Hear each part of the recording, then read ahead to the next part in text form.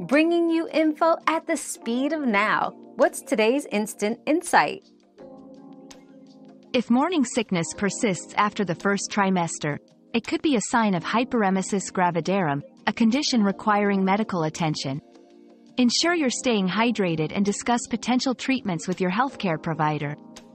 Ginger, small frequent meals, and prenatal vitamins may help alleviate some symptoms.